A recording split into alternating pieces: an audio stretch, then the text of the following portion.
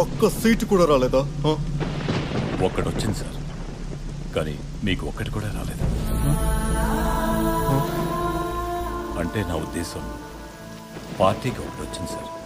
మీరు పోటీ చేసిన 2 స్థానాల్లోనూ మీకు ఒక్కటి కూడా రాలేదు. అన్నయ్య చేసిన తప్పులు మీరేం చేయలేదు కదా సార్. మీకు ఇలా ఎందుకైంది సార్?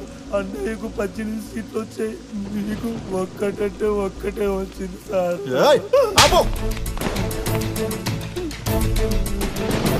అసలు నాకే ఎందుకు ఇలా? ఎందుకు నాకే ఎందుకు?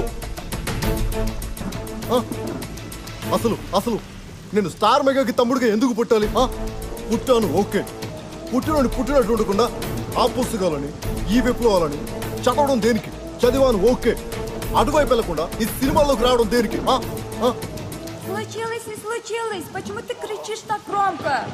ఓ స్లూచియోస్, నా ఏడుపేదలను ఏడవని. సినిమాల్లోకి వచ్చానే అనుకో, ఏ యాక్టింగ్ రాను నన్ను పవర్ స్టార్ని ఎందుకు చేయాలి? సరే చేశారు, టైం అనుకుందాం. నా మానని సినిమాలు చేస్తుంటే అన్నయ్య పార్టీ పెట్టడం ఎందుకు? పెట్టాడు, ఓకే. నన్ను యూత్ ప్రెసిడెంట్ ఎందుకు చేయాలి? చేశారు, ఓకే. ఆ పార్టీని ఇంకో పార్టీలో ఎందుకు విలీనం చేయాలి? సరే చేశారు, అది ఆయన ఇష్టం అనుకుందాం.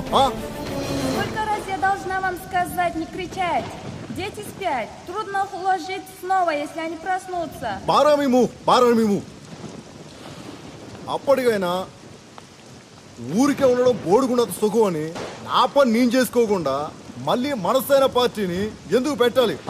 ఏంటి చెప్పండి. మీకే తెలియనప్పుడు మాకెలా తెలుస్తుంది సార్? ఓకే, తలరాత బాగాలేదు, పెట్టాం. ఆ మీటింగ్లకి లక్షల్లో జనాలేంటి? ఏం మాట్లాడి కూడా సీఎం అని కేకలేంటి? మాట్లాడితే చప్పట్లు, జుట్టు ఎగరేస్తే ఏలలు, మేసం తిప్పితే గోలలు. అబ్బబ్బబ్బబ్బా, ఇదంతా చూసి అదైపోతాం ఇదైపోతాం అని చివరికి ఇలా ఏమీ కాకుండా ఇలా మిగిలిపోవడం ఏంటి? చెప్పండి.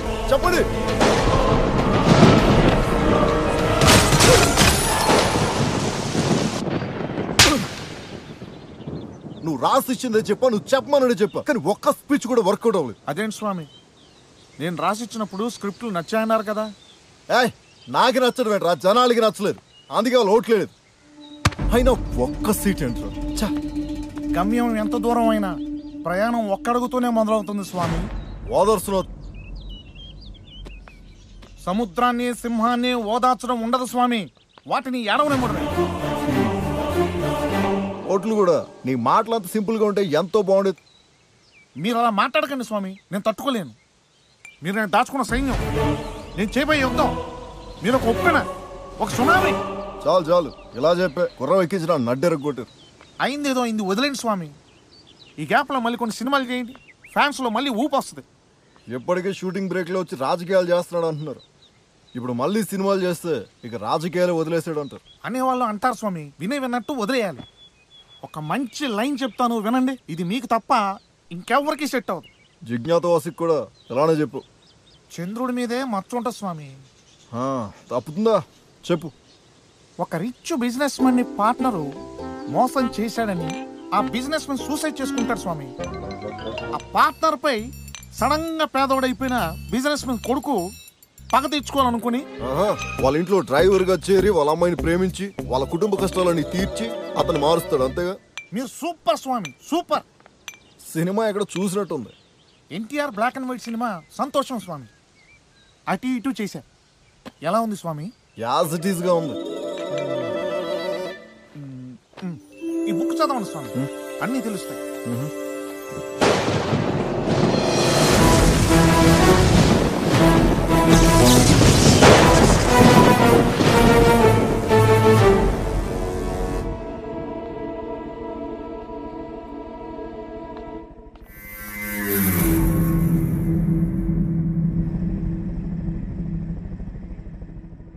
ఎప్పుడు తెలిసిందా? నాకు తెలియదు అనుకున్నా. అనుకునే కదరా పార్టీ పెట్టావు.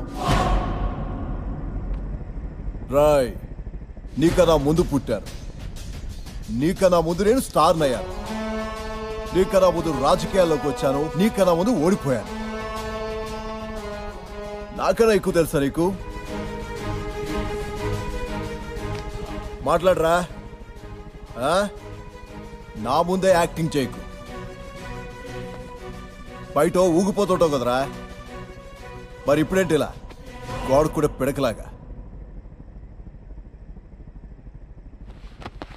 నన్ను బూతులు తిడుతుంటే వీడు తట్టుకోలేక రాజకీయాల నుంచి తప్పుకుని మళ్ళీ సినిమాల్లోకి వచ్చి అమ్మయ్య తిట్లు తప్పాయి అని ప్రశాంతంగా కూర్చుంటే నువ్వు పార్టీ పెట్టావు.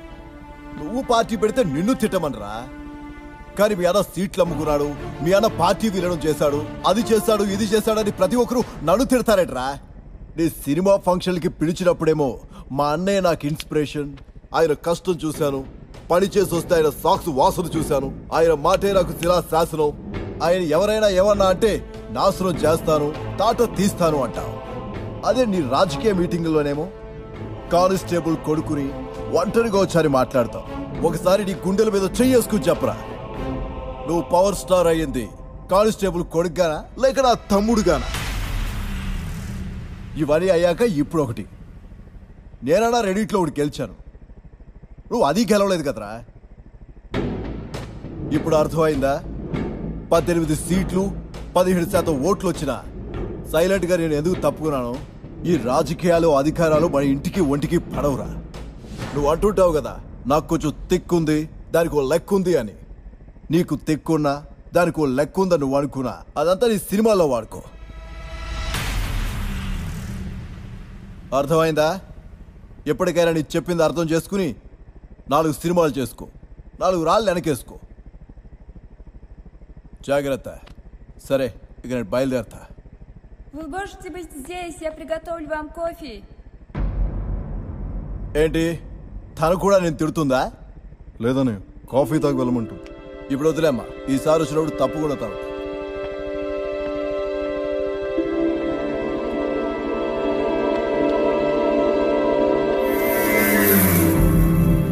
సార్, ఎలక్షన్ రిజల్ట్స్ తర్వాత ఆ టీవీ ఈ టీవీ ఏ టీవీ పిలిచినా మీరు ఇంటర్వ్యూ ఇవ్వలేదు. నాకు ఇస్తుంటే కొంచెం ఆశ్చర్యంగా ఉంది. ఎందుకు ఇస్తున్నానంటే నాకన్నా నా గురించి మీరే ఎక్కువ ఆలోచిస్తారు కాబట్టి. నా మీద నాకన్నా మీకే ఎక్కువ అనుమానాలు ఉన్నాయి. మీకు కాకపోతే ఎవరికి ఇస్తాం సార్? నా గురించి మీకు ఎంత తెలుసని నాకు నిజంగా తెలియదు సార్. మీ గురించి తెలియకపోవడం ఏంటి?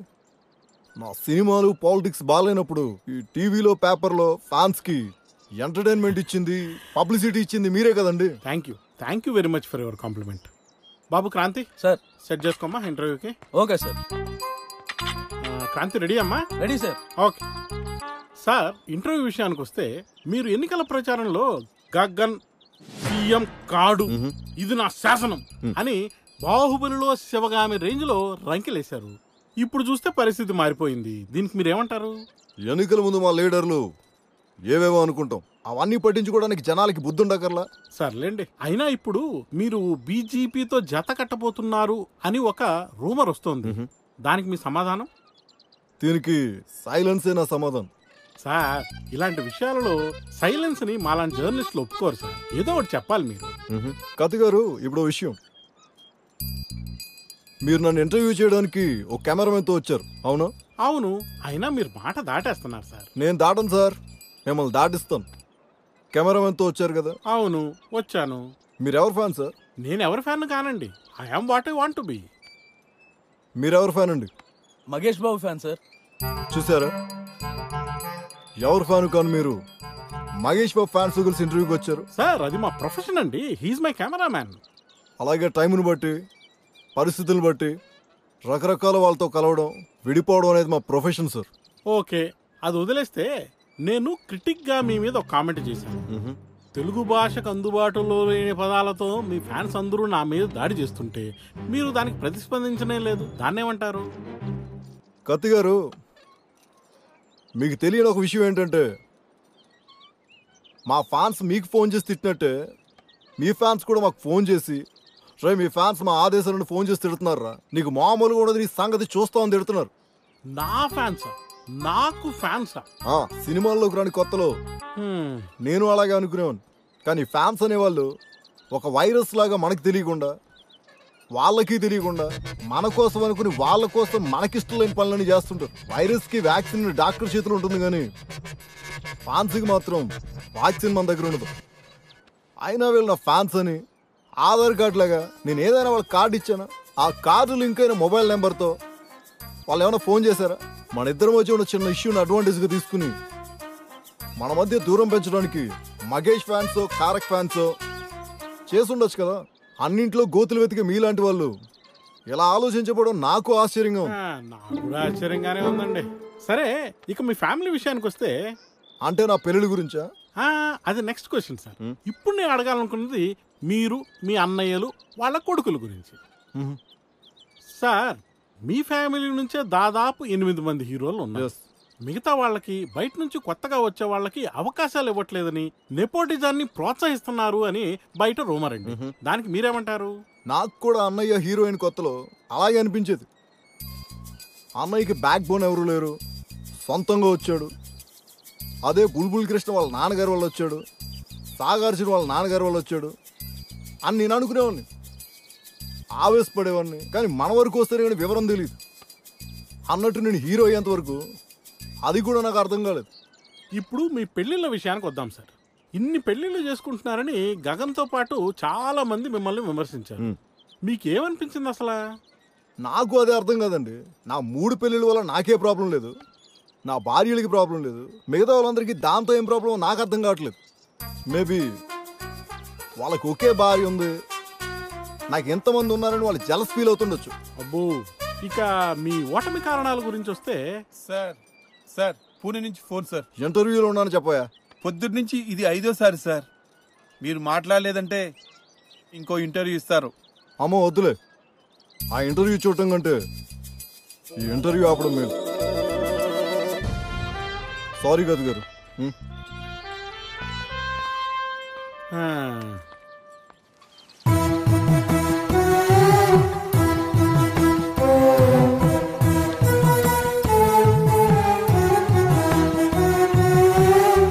ముందే చెప్పినానా మీటింగ్కి వచ్చే జనాలందరూ ఓటేయరని. విచిత్రం కాకపోతే ఒక్క సీట్ రావడం ఏంట్రా? ముఖ్యమంత్రి కావడానికి రాలేదు, పదవులు నాకొద్దు అని చెప్పేటోడు కదా. అవునేమో, వీడికి ఏం వద్దనుకుని ఇంకా జనం ఓటేయొద్దు అనుకుని ఉంటారు. ప్రజలు సినిమా వాళ్ళని నమ్మరని వాళ్ళ అన్నయ్యతోనే తెలిసిపోయిందిరా. అరే, నాకు అర్థం కాక అడుగుతున్నాను. ఆయనకి ప్రజల కంటే మొక్కలు గేదెలు, ఆయన ఫ్యామిలీ కంటే మొక్కలు ఎందుకు ఇష్టం రా? ఏమోరా బాబు.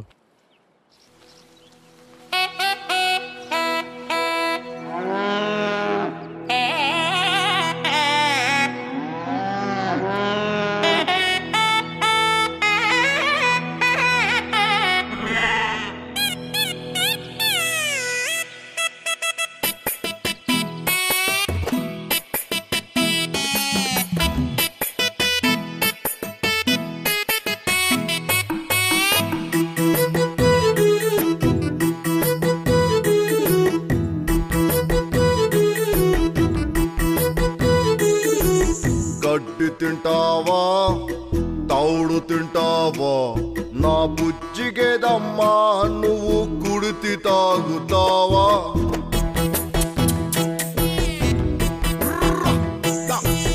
గడ్డి తింటావా తౌడు తింటావా నా బుజ్జిగేదమ్మా, నువ్వు కుడితి తాగుతావా?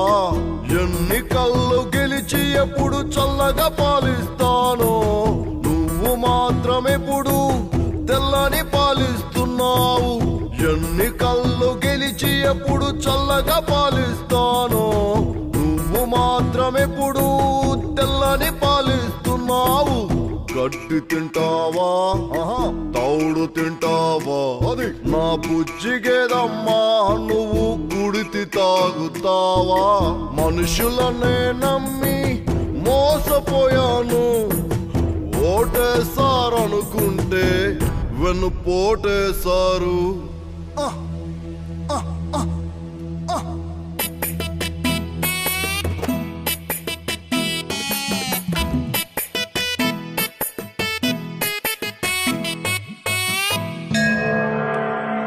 నన్ను దేవుడన్నాడొకడు, నాకు డైలాగ్ ఇచ్చాడొకడు, నెత్తికెక్కించుకున్నాడొకడు, అందరూ కలిసి ముంచేశారు.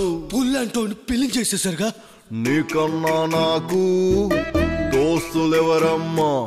నా బాధ నిజమైతే అంబా అని అరువమ్మా. Thank you.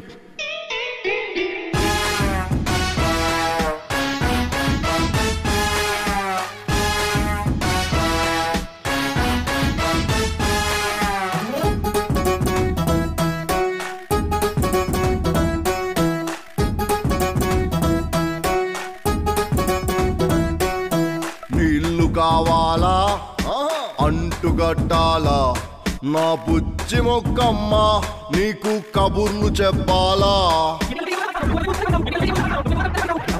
ఫాన్స్ విజిల్స్ కొట్టారు నన్ను పవర్ స్టార్ అన్నారు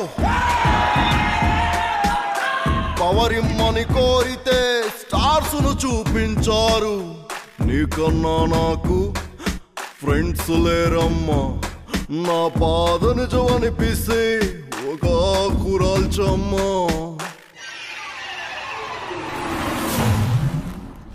థ్యాంక్ యూ.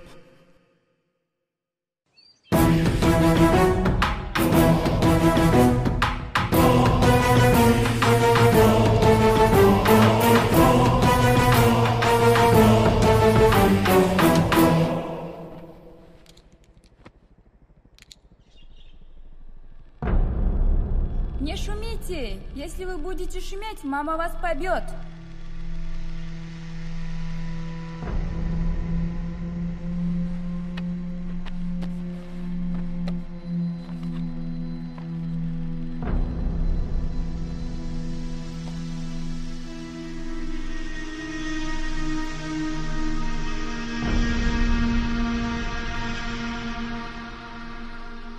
Вот возьмите ваш кофе. Не волнуйтесь, вы обязательно выиграете в следующий раз. పోయినసారి కూడా ఇదే చెప్పారు, ఈసారి గెలుస్తాను.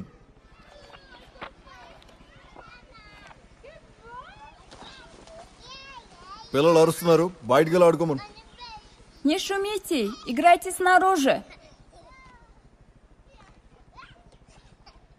పాప ఏం చేస్తుంది? Она плачет на комнате. సార్, పూణే నుంచి ఫోను వచ్చింది సార్. Опять она. Сколько раз я должна вам сказать не разговаривать с ней? Если вы еще любите ее, тогда вы почему женились на мне? నేను కాదు కదా ఫోన్ చేసింది. Но звонила же вам. Сколько лет уже прошло, но ты еще разговариваешь с ней. ఈ లైన్లో ఉన్నారు సార్. ఇప్పుడు నాకు ఈ వాదార్పు అవసరమా? మరాఠీలో చెప్పేటవే. అదే ఏం చెప్పాలి సార్? సార్ మీటింగ్ దా వ్యస్తే ఆగతే తోడా నంతర ప్రయత్న కర. ఠీకే సార్. ఈ భాషలు నేర్చుకోలేక నేర్పించలేక చచ్చిపోతాం.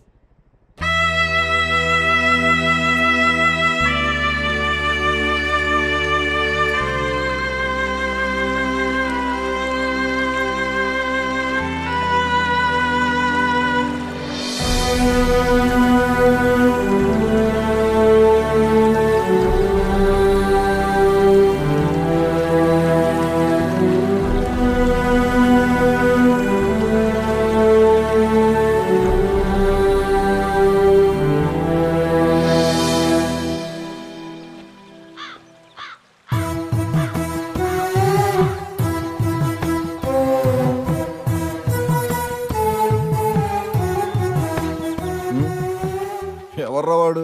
అంత దూరం నుంచి కూడా వంగి వంగి ఓవర్ యాక్షన్ చేస్తూ వస్తున్నాడంటే గుండ్లా రమేష్ అయి ఉంటాడు సార్.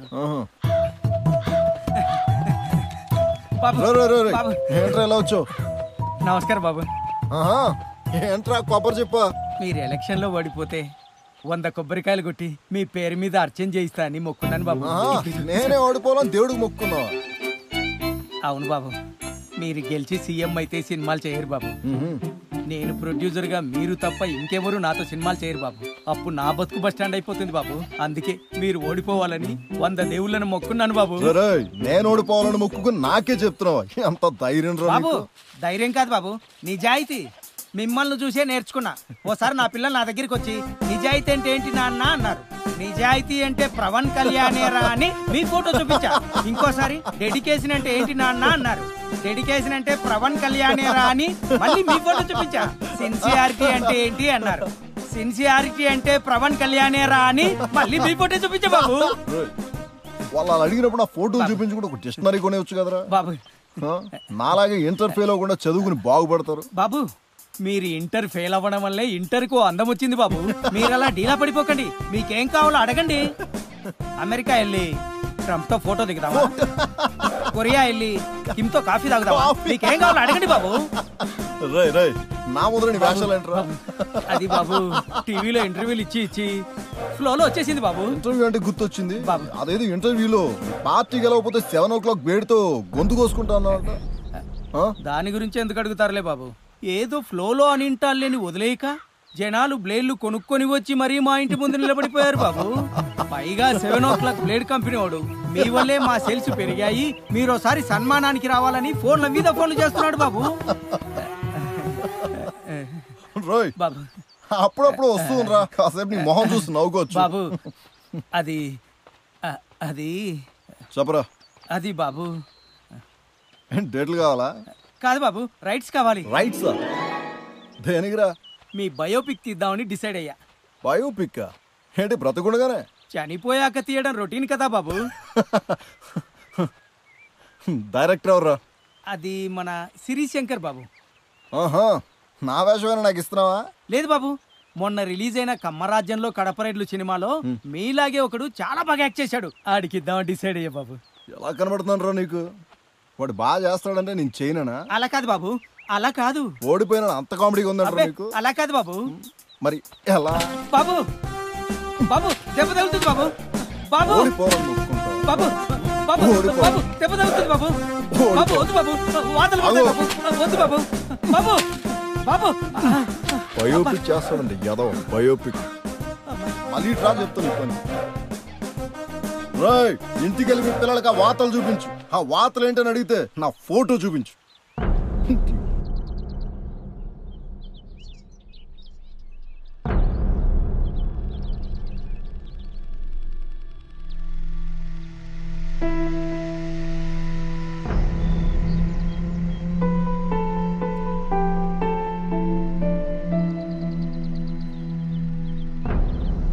చిన్న బావగాడు ఫోన్. బావగాడు కాదు, గారు. ఆ చిన్నయ్య. హలో, ఏం చేస్తున్నావు తమ్ముడు? ఏం లేదన్నయ్య, గోలు గిలుకుంటున్నావు. ఓడిపోయినా నీలో సెన్స్ ఆఫ్ హ్యూమర్ మాత్రం తగ్గలేదు తమ్ముడు. అయినా నువ్వేం బాధపడకు, నీ పోరాటం ఇంత తాగేది కాదు. నీ వెనక నేను ఉన్నాను. నేను ఒక్కనే ఓడిపోయి నువ్వు గెలిచినట్టు మాట్లాడుతున్నావు. నువ్వు కూడా ఓడిపోయావు కదా. అదే చెప్తున్నా తమ్ముడు, నిన్ను గాని అన్నయ్యను గాని ఒక్క మాట అంటే ఊరుకునేది లేదు. అసలు ఏమనుకుంటున్నావు? నువ్వు ప్యాకేజ్ స్టారు అని, అస్మద్దుడు అని, ముందు సున్నావని, తెలియలేదని, తెలియదని అందరూ నోటుకొచ్చినట్టు వాగుతుంటే నాకు పిచ్చ కోపం వస్తుంది తమ్ముడు. వాళ్ళు అనిందేమో గానీ నువ్వు మళ్ళీ ఇలా ఫోన్ చేసి ఆ తిట్లని గుర్తు చేయడం ఇప్పుడు అవసరమా? అది కాదు తమ్ముడు, మనల్ని తొక్కేయాలని చాలా మంది ట్రై చేస్తున్నారు. అప్పుడు అన్నయ్య కలా, ఇప్పుడు నీకిలా. ఖచ్చితంగా ఓటింగ్ లేదా అవకతవకలు జరిగాయి. దీని మీద ఉద్యమం చేద్దాం, రీకౌంటింగ్ చేద్దాం. అనయ్య, వచ్చింది ఒకటే సీటు, మళ్ళీ నువ్వు రీకౌంటింగ్ అని కలిగితే ఆ ఉన్నది కూడా ఊడిద్దాం. అబ్బా, కరెక్ట్ పాయింట్ తమ్ముడు. అన్నట్లు నువ్వు ఇప్పుడు ఖాళీయే కాబట్టి నా దగ్గర యాపిల్ అనే సినిమా సబ్జెక్ట్ ఉంది, అది తీసేద్దామా? అనయ్య, నాకు ఇప్పుడు అంత టైం లేదు. నేను ఆల్రెడీ మ్యాంగో అనే సినిమాకి కమిట్ అయ్యాను.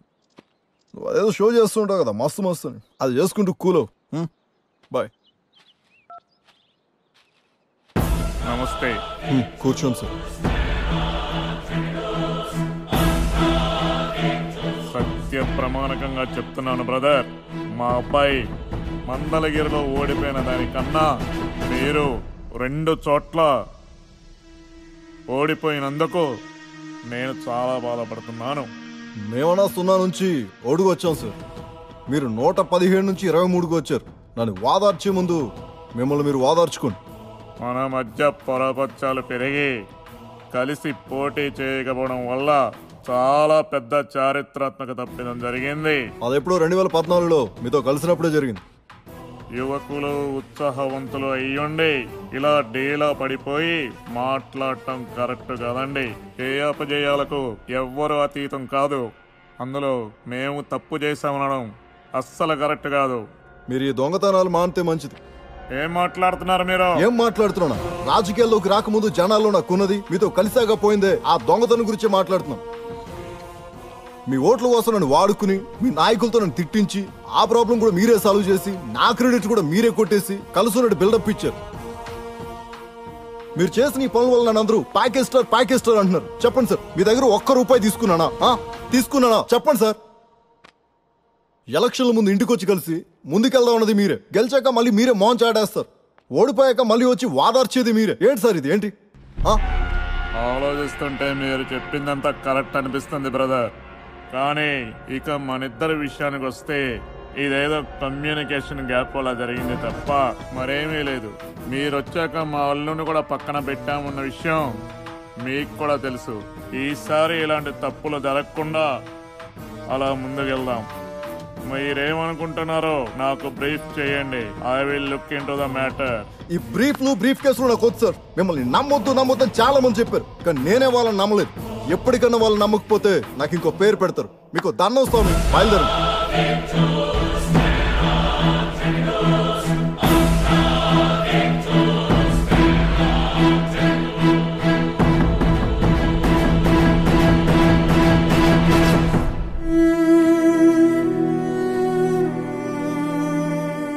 ఇల్లేమో దూరం, అసలే చీకటి గాఢాంధకారం, దారంతా గతుకులు, చేతిలో దీపం లేదు, కానీ గుండెల నిండా ధైర్యం ఉంది.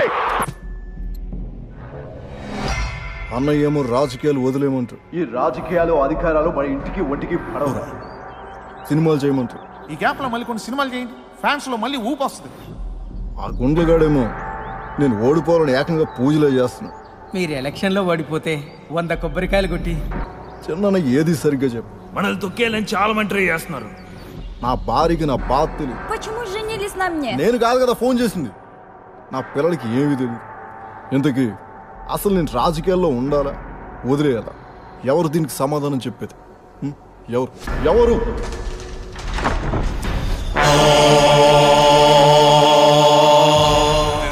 బోల బోల బోల బోల శంభో శంభో శంభో బోల బోల బోల బోల శంభో శంభో శంభో బోల బోల బోల బోల బోల శంభో బోల బోల బోల బోల బోల శంభో బోల శంభో బోల శంభో బోల శంభో బోల శంభో బోల బోల బోల బోల బోల శంభో బోల శంభో.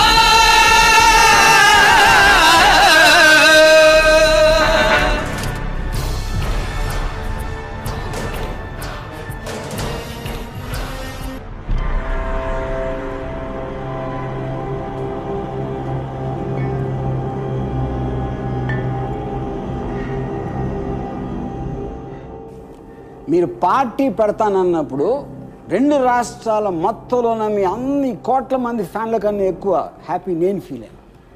రేయ్ కొంచెం వాటర్ని గ్లాస్ తీసుకురా.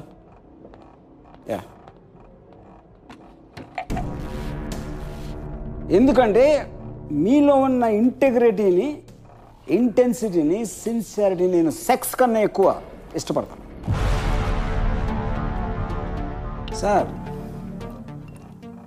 స్వాతంత్రం వచ్చినప్పటి నుంచి ఇప్పటి వరకు మన దేశంలో ఉన్న అంతమంది నాయకులు కానీ, పాలించిన నాయకులు కానీ, వాళ్ళందరికన్నా థాట్ ప్రాసెస్లో మీరు చాలా చాలా అడ్వాన్స్డ్ అని నాకు ఖచ్చితమైన నమ్మకం నాకు.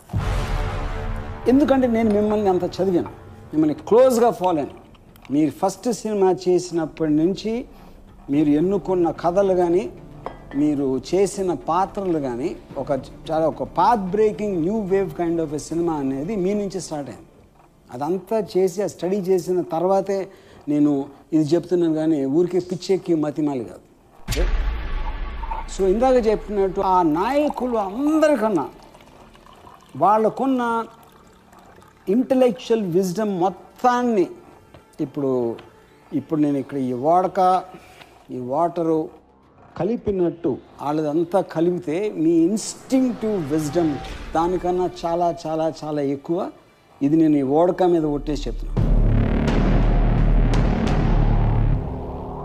ఇప్పుడు సార్ మీరు గాజు తేజ కలిసి రాసిన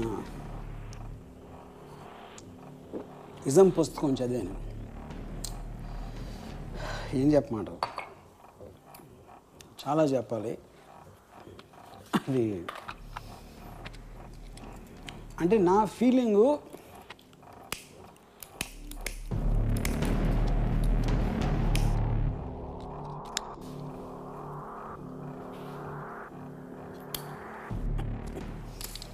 అంటే నేను మామూలుగా సిగరెట్ తాగని వాళ్ళు ఏదో మీతో మాట్లాడడానికి వచ్చానని కొంచెం ఎఫెక్ట్ కోసం. సో అప్పుడప్పుడు కొంచెం తగ్గితే మీరు డిస్టర్బ్ అవుతారు. ఇప్పుడు ఇజం పుస్తకానికి వస్తే అండి, నాకు తెలిసి మీకున్న బిజీ స్కెడ్యూల్ మూలన మీరు జర్మన్ ఫిలాసఫర్ ఆర్థర్ షాపెన్హౌర్ రాసిన the world is will and idea కానీ, ఇమాన్యుయల్ కాంట్ రాసిన క్రిటిక్ ఆఫ్ రీజన్ కానీ చదివండి. దాని కారణం మూలంగా ఒక స్కూల్ పిల్లోడు బుర్రతో అర్థం చేసుకున్న గాజు తేజ లాంటి వాడిని మీరు అర్థం చేసుకోలేదు. That is a problem. So అది కాకుండా ఆ గాజు తేజ గాడు, సారీ నేను గాజు తేజ గాడు గీడు అంటున్నా, ఎందుకంటే మీ ఫ్రెండు మీకు చాలా ఆప్తమిత్రుడు అని చాలాసార్లు నేను చూశాను, చెప్పారు. కానీ నేను గాడు అంటాను, ఎందుకంటే వాడు మీకు చేసిన ద్రోహం నాకు తెలిసి ఎవడు చేయలేదు. ఆడి స్కూల్ పిల్లోడి బొర్రతో అర్థం చేసుకున్న హీగెల్ metaphysics, Descartes epistemology, marks dielectric materialism గురించి రాసింది బాగానే ఉంటుందిలే అని మీరు చదివే టైం లేదు కాబట్టి మీకున్న ఉదార హృదయంతో వాడిని నమ్మి వాడు అర్థం చేసుకోలేనిది మీరు అర్థం చేసుకున్నారు. నా ఉద్దేశంలో మనసేన పార్టీకి one of the main reasons మీరు ఫస్ట్ టైం పప్పులో కాలేయటానికి ముఖ్య కారణం ఆ గాజు తేజగాడు. మీ ఇన్స్టింక్టివ్ ఒరిజినాలిటీని చంపేశాడు. ఇంకా పెద్ద గౌరవం ఆ గాజుగాడి మూలన ఏం జరిగిందంటే, ఈ పార్టీకి ఎగ్జిస్టెన్షియల్ నిహిలిజం అని కూడా అర్థం చేసుకోకపోవడం. సింపుల్ వర్డ్స్లో చెప్పాలంటే, ఇప్పుడు ఆంధ్రప్రదేశ్ తెలంగాణ మొత్తం ప్రజలందరికీ కావాల్సింది మీ 100% నిష్కల్మషమైన ప్యూరిటీ. ఇంకా సింపుల్ వర్డ్స్లో చెప్పాలంటే, నిజాన్ని ఎతకటానికి ఎప్పుడూ అబద్ధాన్ని వాడకూడదు, కానీ నిజం అసలు ఎప్పుడు దాక్కోదు.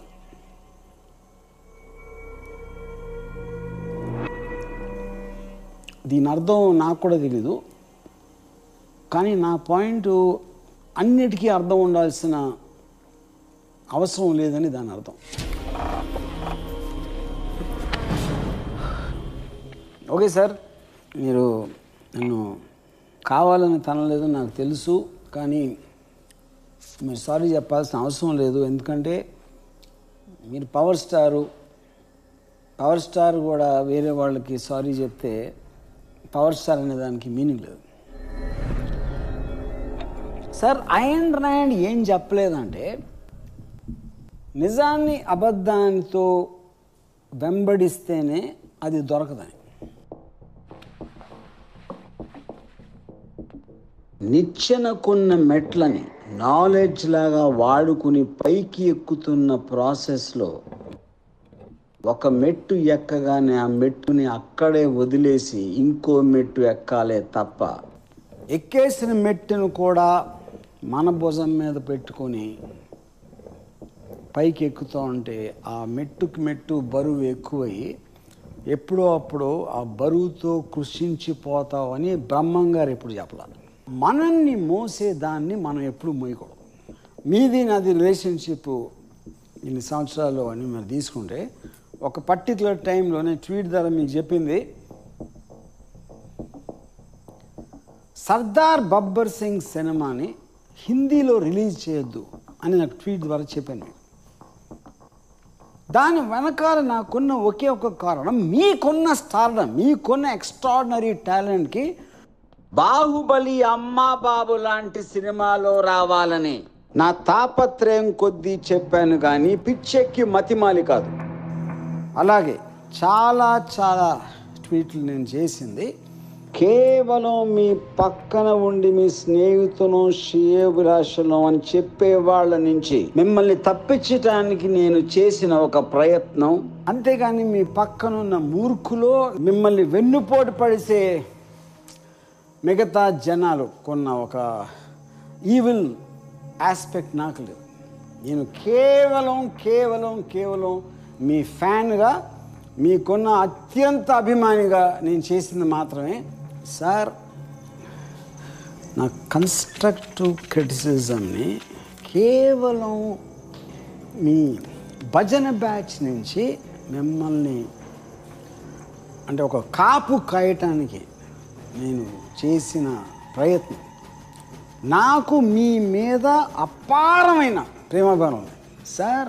2024 ఎలక్షన్లో మీరు సూపర్ డూపర్గా గెలిచి మీరు సీఎం 100 కాదు, 1000 కాదు, 10,000 కాదు, 1,00,000% అవ్వబోతున్నారని బ్రహ్మంగారు కాదు, నేను బెంచౌది క్లాస్ పగలబడి చెప్తున్నా సార్.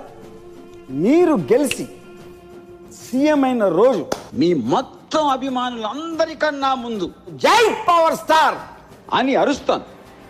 ఇంతకని నేను చెప్పలేను. దీని తర్వాత మీరు ఏం ఫీల్ అయ్యారు, మీరు ఏం ఫీల్ అవ్వలేదు, మీరు నన్ను కొడతారా, తంతారా, బయటికి మీ ఇంట్లోంచి గెంటేస్తారా, మీరు ఏదైనా చేసుకోండి. మీ ఫీల్ అయింది మీరు చేయండి.